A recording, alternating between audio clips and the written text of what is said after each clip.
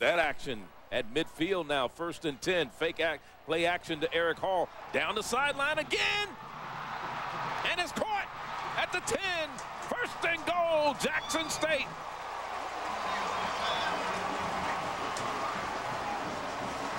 Number 83, Jaymar Johnson. Yeah. And he's the big play guy for Jackson State. That's the guy that Jimmy Alford likes to go to when he goes up top. And you like the call by offensive coordinator James Woody. Hey, you get a break. You almost gave up a touchdown on your kickoff return team.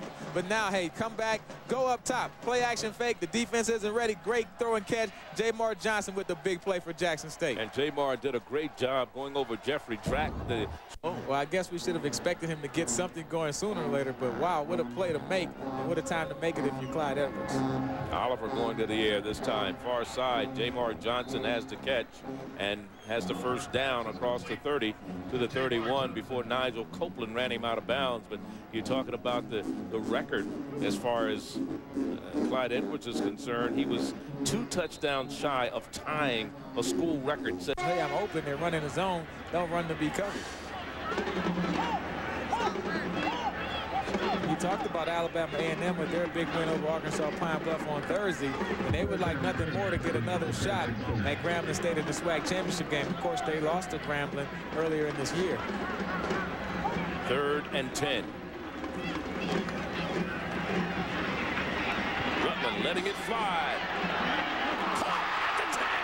Jaymar Johnson. They'll mark it at the 11-yard line. What a throw by Trey Rutland.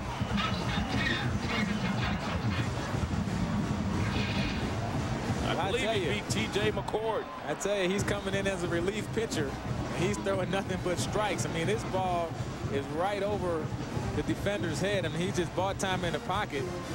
And, man, he just flicks the ball down the field. I mean, he has a big arm. I mean, he doesn't have to do any effort as far as throwing this pass. And great job by the receiver just going on the opposite. Yeah, Justin going over the other shoulder. Here's a pass out in the flat on the far side. Complete to Jaymar Johnson.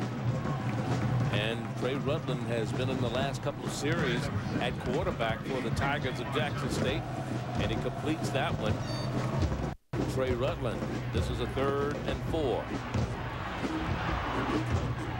Throws, and they're going to call it a completion. Well, I don't know. I thought they were going to call it a completion.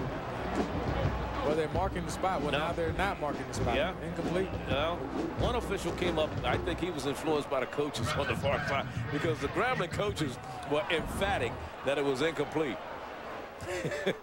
The right foot is out of bounds. Yeah, he stepped out of bounds and came back in. See, that's what I thought happened on the previous one. So other than that, yes, that is a good call.